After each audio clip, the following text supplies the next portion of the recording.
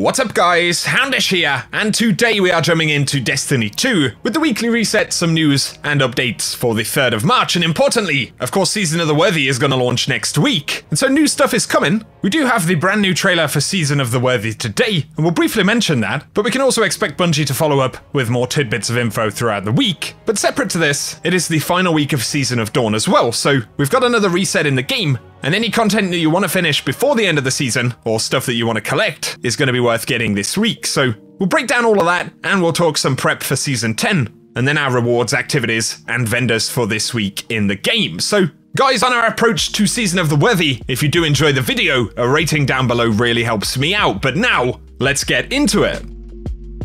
Now, before we talk about reset for today, of course Bungie have revealed Season of the Worthy, so I did make a full video breakdown for that, if you want to check out the trailer and everything. They've given us details about the new Season Pass, some of the rewards that we can get, the armor pieces. In addition to this, a couple of new activities, so Seraph Bunkers, which are going to be legendary lost sectors, as well as a new Rasputin-themed public event that we'll find in a few locations. And by completing these activities, obviously we will get new weapons and armor, but the story element is that essentially we're powering Rasputin back up to defend us against the almighty ship, which the Cabal have set on a course for Earth, and in particular, the Last City. Obviously, in addition, they've revealed exotic weapons like a new exotic auto rifle themed like a Tommy gun, but also the Fourth Horseman, which we know is returning. And then there is the new artifact and all of the trial stuff separate to that, so definitely a pretty exciting reveal. We're going to talk about prep and end of season stuff in just a moment, but if you want a more in-depth look at Season of the Worthy, I'll link the video down below. But now to get into end of season and reset stuff for this week. The first thing we should mention is the end of Season of Dawn. Of course, a number of different pursuits, items, and pieces of content are going to go away and no longer be obtainable, so that'll happen as of next week's reset on March 10th, and Bungie did share a full list of the content that's going away, so it's going to include the sundial, obelisks, their currencies, and rewards. And then of course you've got stuff like the title and the triumphs, the artifact mod specifically, the Devil's Ruin quest, and more. So be sure to bear that stuff in mind if you don't want to miss out on any of this Season of Dawn content. Now before we talk about reset stuff, let's mention some DLC preparation very briefly. One really good shout would be to pick up any obelisk mods that you haven't already got this season. There are a bunch of potent perks using the Charged with the Light mechanic, and that mechanic or the mods specifically aren't going away, but they're not going to be obtainable. And so it could be worth picking them up before the end of Season of Dawn, because it's even possible that Bungie will add more Charged with the Light mods in the future, and there could be some pretty nasty builds. When it comes to exotics, if you want chances at new exotics in Season 10, if you do get any exotic engrams dropped, it's probably worth holding on to them, especially since they appear to be universal now with the new knockout system. So as far as we know, you'll likely have chances to get new world pool exotics at the start of the next season, and that could possibly include the returning Fourth Horseman that we spotted in trailers, or of course new exotic armor, so worth thinking about, but also it might be worth holding on to some bounties to get some easy XP bumps at the start of the week. It could give you access to a few items from the Season Pass, and a bit of additional artifact power progress, although as far as we know it's probably not absolutely critical to hold on to bounties of course. But otherwise, if trials and meta content is a focus, then definitely be sure to pick up some of the strong weapons from this season. And of course the Foundation or the Tower Obelisk can help with that as well in this last week. If you're missing any weapons from this season, you can also acquire them pretty easily right here. Now though, as we get into the reset stuff, the activities, and everything like that in the game, of course initially we have our Pinnacle rewards, so we do have the dungeon, which drops Pinnacle gear.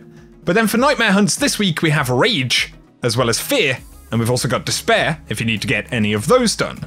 Once again, don't forget that your first run of the Sundial will yield Pinnacle gear for your selected reward. And we also have the Garden of Salvation for Pinnacle drops, and additional drops via the challenge, which this week will be a link to the chain. If you're jumping into the Crucible this week, we do have Momentum Control, as well as Lockdown, and then we've got all of the typical playlists featured right there across the middle, if you do fancy jumping in for a little bit of Trials warm-up. For the Nightfall Ordeal, we'll be heading to the European Dead Zone for the Arms Dealer. That should be a pretty fun one this week. But then we've also got our traditional Nightfalls consisting of Strange Terrain, and from there you can get the Braytech Osprey rocket launcher, but we've also got Sevathun Sung, and this one has the Duty-Bound auto rifle, and then Warden of Nothing for the Warden's Law hand cannon, and those are strike-specific drops that drop randomly when you take those bosses down. Also, heroic strike modifiers for today consist of Void Singe, Iron, and then we've got Heavyweight. Now though, for the Eververse store right here, of course all of the featured silver stuff that you will always see. We've got the Shake It Out emote though, for Bright Dust on the front page, as well as the Tip of the Spear, that's the Sparrow for this season, and the Itsy Bitsy Spider, ornament right there for the Recluse, and then we've got the Grayscale Undergrowth. But for the main Bright Dust page, we have the Keep It Clean emote, if you want to take a better look at that one right there. The Tachyon 4 ship, which is the Omelon ship, I think I'm saying that name correctly. We've also got the Viper 4S Sparrow, and the Doubt ornament for the Trust, which is a pretty cool one, as well as the Bloodline Memorial for the Bastion, the chest piece from the armor set, and then we've got the Saint 14 projection right there, as well as the Vex Gate Arrival, the Box of Tricks, the Welded Brass, and the Byzantium Lotus shader.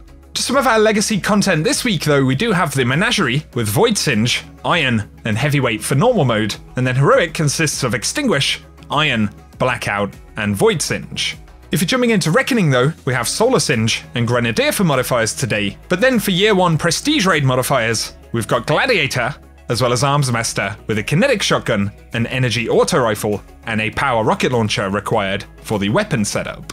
For more of our legacy content and the Escalation Protocol, this week the boss is going to be Norabath, the Crest of Zul, and so when you take the boss down, you randomly have chances to acquire the Ikalos shotgun. And then when we shoot over to the Dreaming City, the Ascendant challenge is going to be Ouroboros. That's actually the first Ascendant challenge that we got in the game, accessed via Aphelion's Rest in the Strand. If you do want some gameplay showing the location of that Ascendant challenge and where you can find the corrupted eggs and lore collectibles, then I'll run that at the end of the video. But for today guys, that is everything that we have to talk about, so I'll be keeping you posted on any of the new details we get about Season of the Worthy and the new DLC content next week. Definitely get subscribed to the channel and turn on notifications so that I can keep you up to date. It's going to be nice to have some new content to talk about. But for now, if you guys have enjoyed the video, a rating also very much helps me out down below. Let us know if you're jumping into the game this week, or any of the content that you're most excited for next week with the start of the new season. Otherwise though, thank you for tuning in guys, and whatever you get up to, I hope you have an awesome day.